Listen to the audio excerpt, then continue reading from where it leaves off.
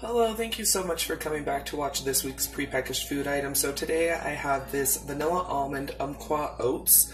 So if you'd like to hear more about this product and see if it's worth picking up, then please keep on watching.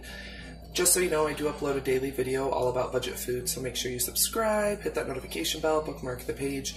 That way you can come on back and watch whenever you would like to. Okay, so obviously I did get this at my local grocery store. Sorry about the shakiness, but I did get it on sale for 65 cents. These regularly retail for $2.49. So this is non-GMO, and they are supposed to be, they're never supposed to get mushy.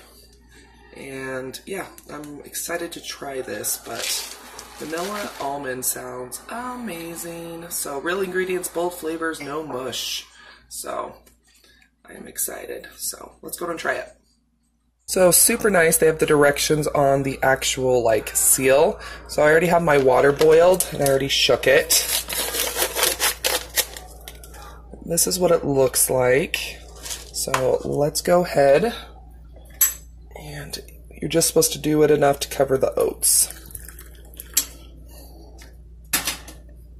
Then you put the lid back on and let it cook for 3 minutes. Okay, so it's been 3 minutes. Ooh, that looks good. I think these are still cut oats because they seem a little bit thicker. Looks, you can actually see the almonds. Okay, we're gonna go ahead and try this. This looks super good. Okay, so here's the oatmeal. Let's go ahead and try it.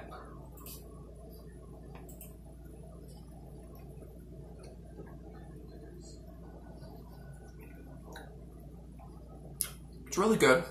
It's not mushy. They're definitely still cut oats.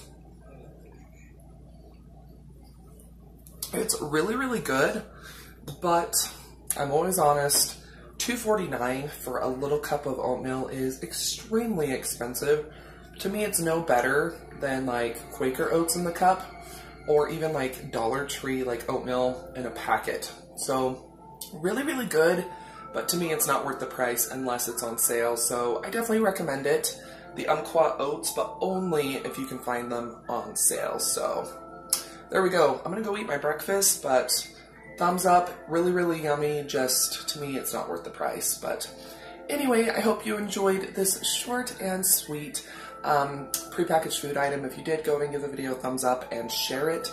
Leave me a comment down below. What is your favorite kind of oatmeal? If you do eat oatmeal, I'd love to know down below.